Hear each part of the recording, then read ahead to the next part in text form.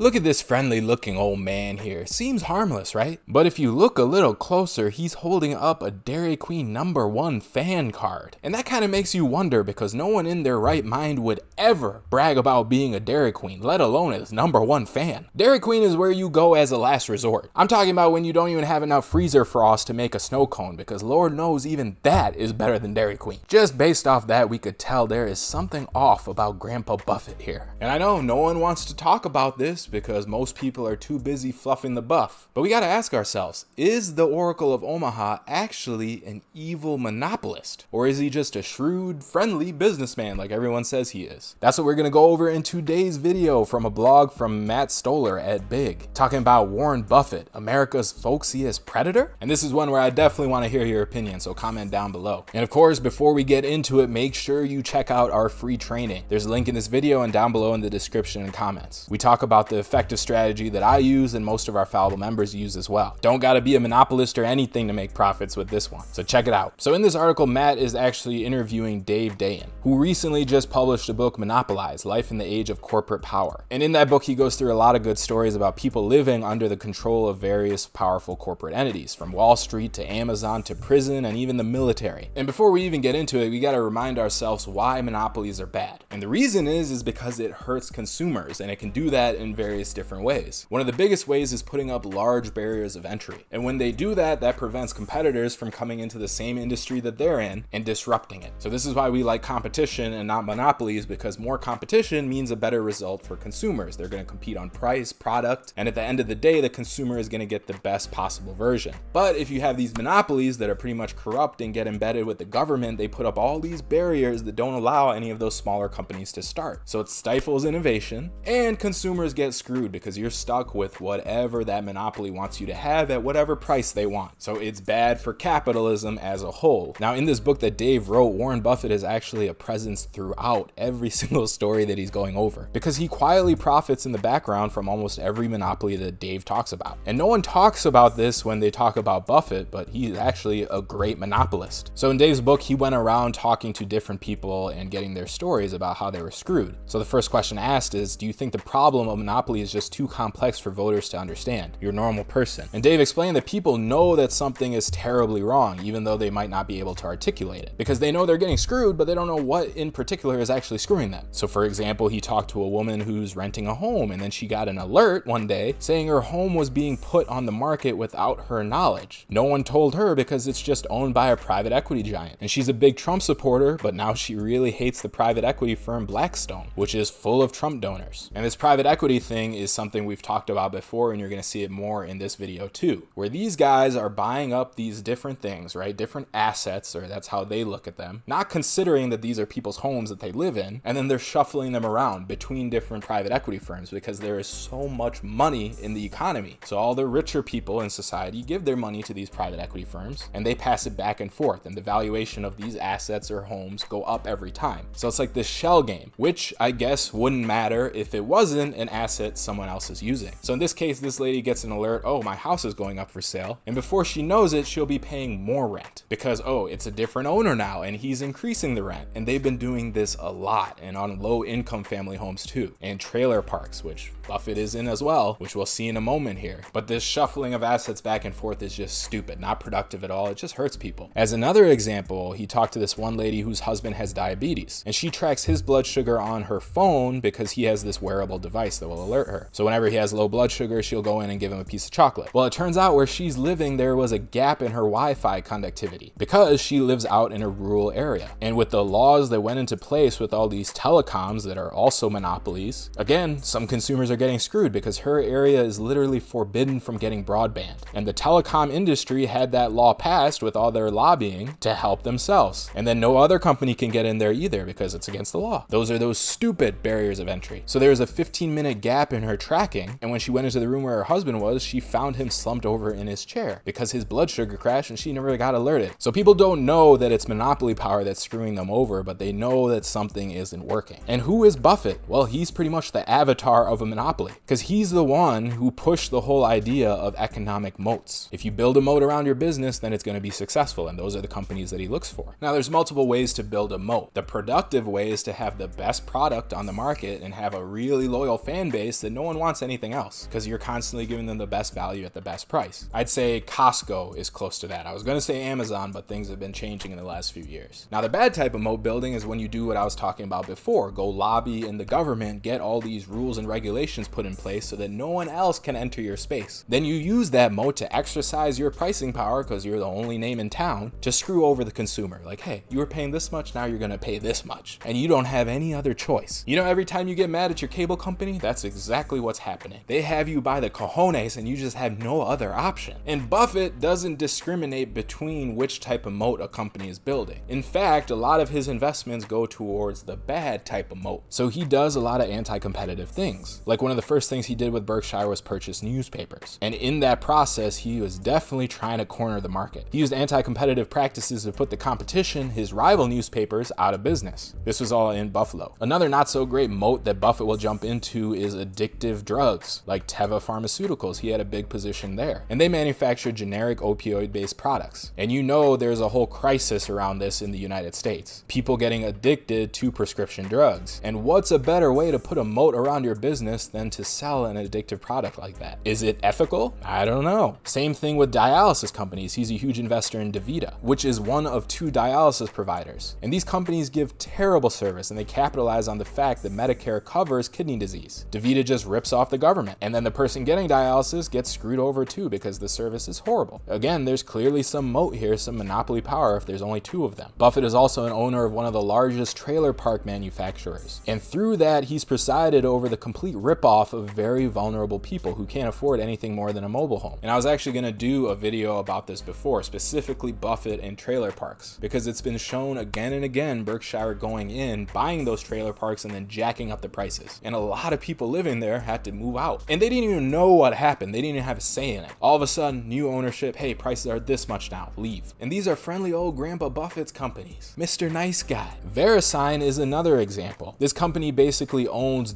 .com and .net websites. So every time you create a new website, and normally you pay around $10, $15 a year to hold it, well, these guys are getting a cut from that. And VeriSign has a right to manage these domains through a government contract. And if I didn't say it before, yes, Buffett is invested in this company. And recently, the government gave VeriSign the right to increase prices for those .com registries, which is stupid and corrupt, because if this were a good capitalistic system, what they're doing, then the government would have given the contract to another company who could do it for as little as $1 a domain instead of 10. But these contracts are automatically renewed as long as certain performance metrics are met. And these guys absolutely act as monopolists, because a few years ago, they tried to get .web started, the government. It was supposed to be seen as a competitive product to .com. Well, VeriSign went and rigged the auction for .web coming on. They created a fake company called Newco that bid an enormous amount of money, $135 million for .web, and they won the auction. Then 2 days later, they put out a press release saying, hey, actually, VeriSign is Newco. And to this day, not a single .web address has been created. They bought that address to take it off the market so they could control their monopoly still. Is that good for people? No. Yet another example of a Buffett investment, John Deere. These guys block customers from repairing their own equipment. They have to go back to a John Deere to get it repaired. They say that, no, when you buy a tractor, you're not buying the tractor, you're just buying a license to run the machine. So again, they have a tight hold on that market. Buffett has a long-standing partnership with 3G, the Brazilian private equity firm. So he's helped them create mergers between Burger King and Tim Hortons, and even Kraft and Heinz. Another one he helped get through was InBev buying Anheuser-Busch. And when it comes to the beer market, there is a huge monopoly forming. Even when you think about all the craft beers, most of them fall under this one company. So they have a huge portion of the beer market, and not just in the US, but around the world. Once again, Buffett pushed that through. When he asked Buffett why he was investing in credit rating agencies like Moody's, he said, I don't know anything about that business. The reason I bought it is because there are only 3 credit rating agencies and they serve the whole country. So they have pricing power. Once again, this is Buffett's MO. This is what he looks for. And when it comes to these companies going through with these anti-competitive practices, cases, Buffett just says, hey, I have very little to do with them. He claims that plausible deniability because he's not directly managing them, he's just invested in them. So it's tempting to sort of let Buffett off and say, hey, this is just the way things are, and he's a smart guy to capitalize on it. But he's also been a huge force in pioneering this tactic and creating these monopolies. He's been at it for many, many decades. And by cheerleading these monopolies and what he calls moats, he helps cement them in place. And he creates a strategy among aspiring business tycoons that, hey, this is the way you succeed in America. Buffett has a ton of power and influence to make that happen. And they even talk about Berkshire Hathaway being a great roadmap for regulators and antitrust enforcers. Buffett would be the best informant for them. Buffett 6'9", that's what we could turn him into. Snitching on monopolies. Because you could just subpoena him and say, all right, tell me about this company that you bought and why you bought it. And he'd say, well, they have incredible pricing power. And there you go. The government can attack that company, break it up, create some competition. So what do you think? Do you think it's okay for Buffett to do these things, to keep pushing these monopolies? Because he's not just a passive party just investing. You know, he has significant power and influence over everything that goes on in the world economy, really. Which is kind of funny when I think about his whole giving pledge thing. All these billionaires giving up all their money, oh, they're so amazing. But what could they do if, like in Buffett's case, he actually stepped up and pointed out monopolies and said, hey, we need to break this up, instead of putting these things together and profiting off of them? How many more people would he help? Instead of saying he's going to donate all his money, why doesn't he use his power and influence right now? Why can't he help the people getting screwed over in the motorhomes instead of making it happen so he can make a buck? Isn't that the point of the giving pledge, or do you only want that to happen after you die and your money is donated? How do you weigh that on a scale, all the damage you're doing versus what that money will do after you're dead? And the type of corruption that goes on is just crazy. Like in July, the Fed picked up $8 million of Amazon bonds, 11 million of Berkshire Hathaway Company's bonds, 17 million in Walmart, and 24.6 million of Microsoft. All these companies that don't need help, the government is helping. While the smaller companies, they're getting screwed left and right. And this is all more bonds they've already spent before. It's a lot of corruption if you ask me. And if you were really out for the people and were really a nice guy, then maybe it's time to, you know, change some of these things, work on the other side of it. I don't think Buffett really needs to make too much more money. And I'm not on the side of the socialist where we should go after billionaires like Bezos and redistribute his money. I don't think that makes sense. But I also think there should be rules in place so these companies can't do stupid things like this PE hot potato, where they're just passing assets back and forth while rents get raised for everybody else. Or break up the monopolies too. That would be a huge help for the consumer. Put these rules in for the games so that all these billionaires like Buffett can still make all their money, but then they won't be screwing over consumers. So I'd be interested to see what you think. Comment down below. Should Buffett be somewhat responsible for this, or is it just all part of the game? He's just an investor, right? Maybe. Let me know down below. And if you haven't already, make sure you take our free training. There's a link in this video and down below in the description and comments. It'll teach you our strategy that we use that requires no monopoly power, just based off trends. But take the training and you'll see what we're talking about and how you can use it to profit. And if you like this video, make sure you subscribe because we're going to make a lot more. Do that and I'll see you in the next one. Stay fallible out there. Bye.